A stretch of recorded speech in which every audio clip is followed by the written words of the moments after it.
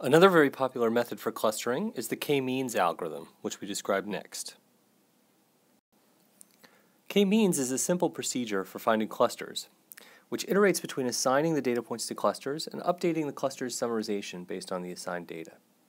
In MATLAB, this is available as the k-means function in the statistics toolbox.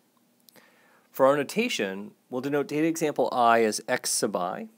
Notice I use a subscript here instead of our usual superscript. And we'll assume that there are exactly k clusters. Each cluster is described by a single center point mu c. So here we have three clusters, mu1, mu2, and mu3. And each cluster claims a set of nearby points here, so that the cluster is effectively defined by closeness to the cluster center. We'll also need to think about the assignment of particular data points to clusters. So we'll do this with a variable called z, indexed by I, running over the data points. So there's one assignment zi for each data point I. And z takes on values 1 through k. So z indicates which cluster the point is assigned to. So if this is point 1, then z1 tells us that this point has been assigned to cluster 1. If this is point 2, then z2 equals 3 tells us that that point is assigned to cluster 3, and so on. Now, to run k-means, we start by initializing the cluster center's mu to some locations. We'll discuss the initialization in more detail later. K-means then proceeds by iterating over two steps.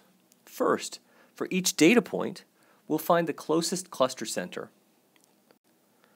So zi takes on the value c that minimizes the distance between point xi and the cluster center mu c.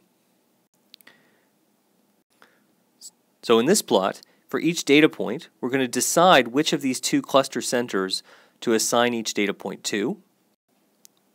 We can visualize that with arrows. So for instance, this data point's assignment is to cluster 1, this one also, while this data point's assignment is to cluster 2.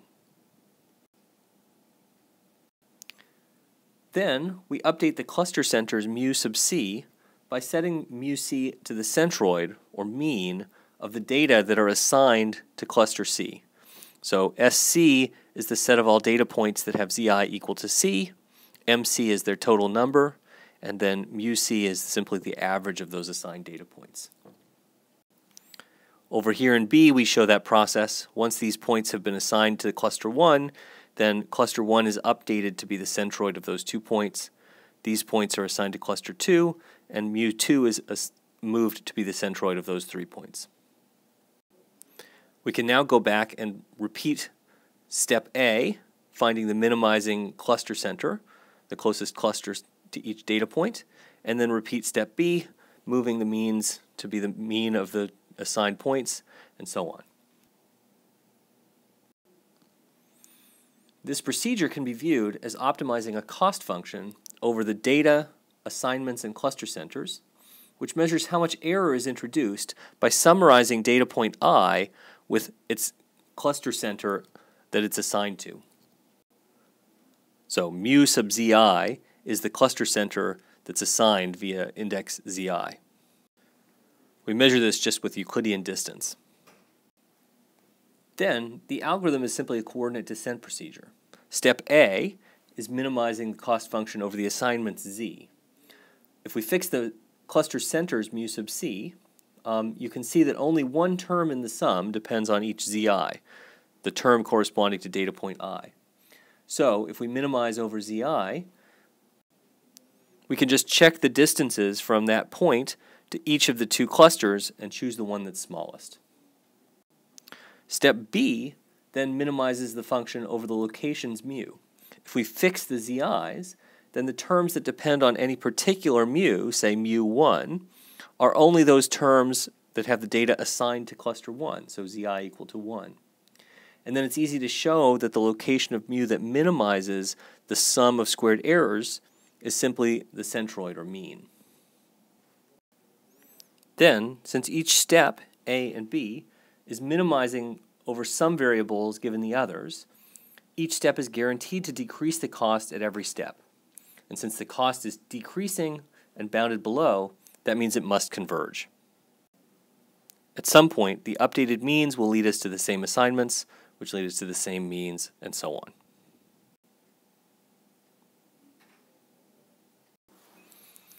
Although this procedure is guaranteed to converge, it's not guaranteed to find the global optimum of the cost function. In fact, the resulting clustering often depends quite a lot on the algorithm's initialization. So in practice, we often work by starting with several randomly chosen initializations, and then running the algorithm from each, we get several different clusterings. Then we can use the cost C of each clustering to select among our results, and this gives us a better approximation to the global optimum. So for example, after one initialization and run, we might end up with this clustering here, with cost 223.3. If we initialize differently and then run again, we might find a better clustering here, so slightly lower cost, 212.6. And after we've run a few more with different random initializations, we might find yet a better clustering here, meaning a lower cost. This has cost 167.0. So after several such executions, we can then keep the best according to this cost function C. Given the importance of initialization to the results, there's been a fair amount of thought into how to initialize k-means. The simplest way is to initialize randomly. Usually that's done by choosing k of the data points themselves at random to be the initial cluster centers. This ensures that the cluster centers will at least be near some data, since they're actual data points. And large groups of data will probably end up getting one. But the drawback is that it may choose 2 points that are near each other or within the same group of data, such as has happened over here.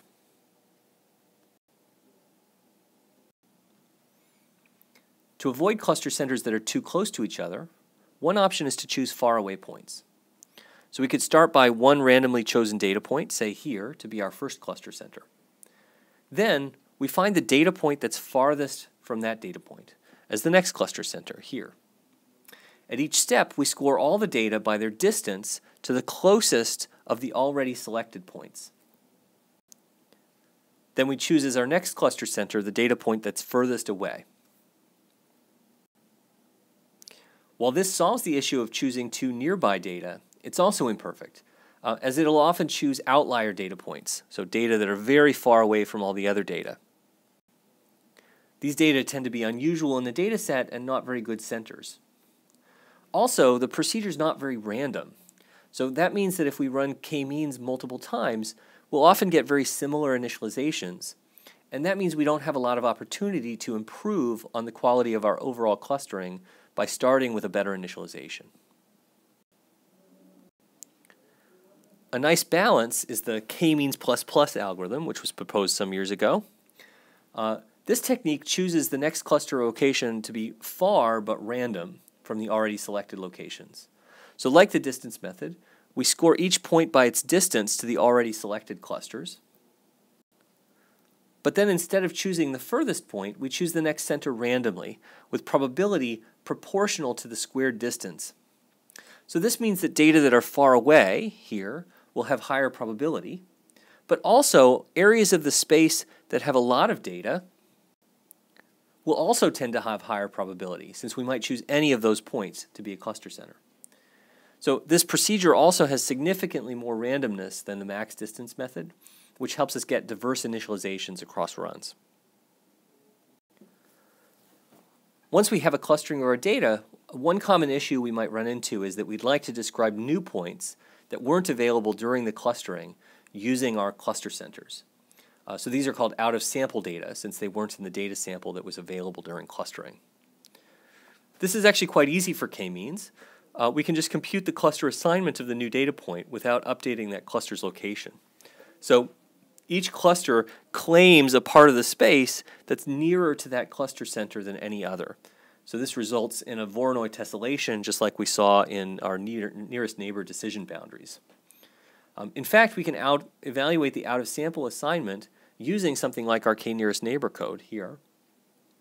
After finding the means mu, using our clustering, we can create a nearest neighbor classifier using those centers and the IDs of the clusters, and then compute the assignment by just predicting in that model.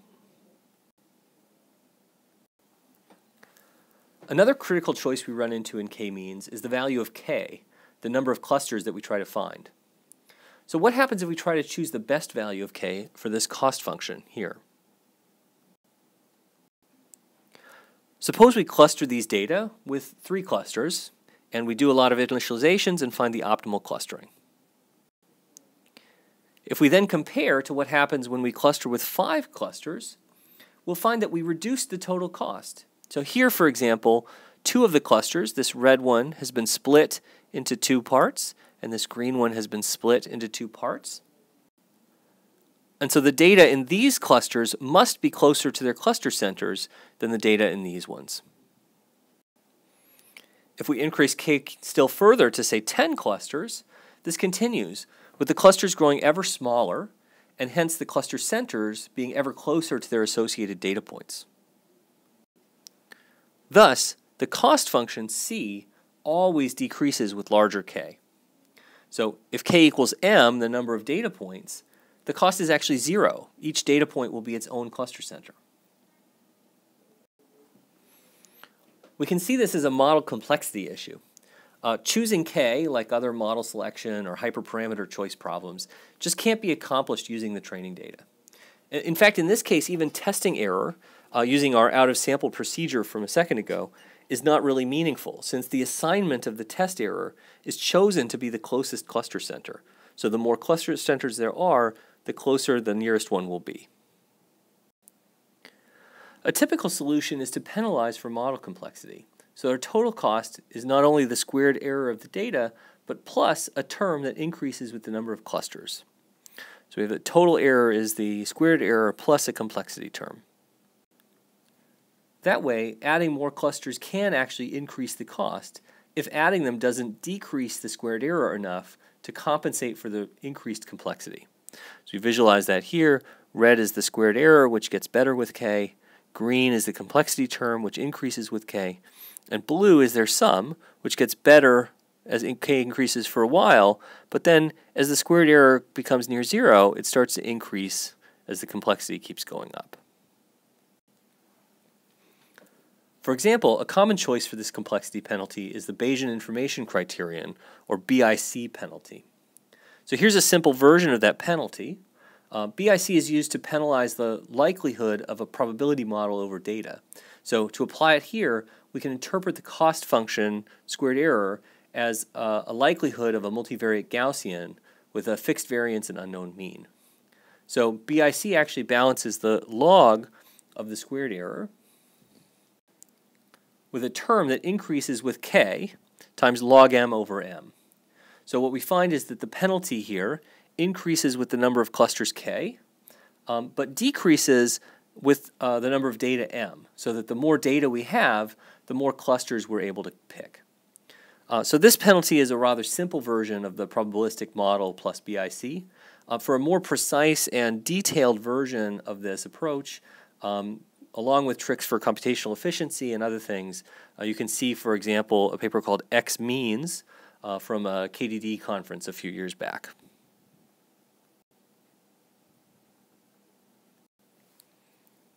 In summary, the k-means clustering approach describes each cluster using a single point in the data feature space, called the cluster center. After initializing these locations, we proceed by updating the assignment of each data point to its closest center, then moving the cluster center to be as close as possible to all the assigned data. This can be viewed as a coordinate descent procedure on a mean squared error criterion. However, this optimization process is prone to local optima, so initialization can be very important. By starting from several randomized initializations, we can improve our representation by selecting the final clustering that has lowest cost. It's also easy to apply the cluster definitions to out-of-sample data by just applying the assignment procedure to new data points. Choosing the number of clusters k can be very difficult and is a model selection problem, since increasing k always reduces the k-means cost function. By adding a complexity penalty like BIC that increases with the number of clusters k, we can try to trade off a relative improvement in the mean squared error and weigh whether it was worth the increase in model complexity from increasing k.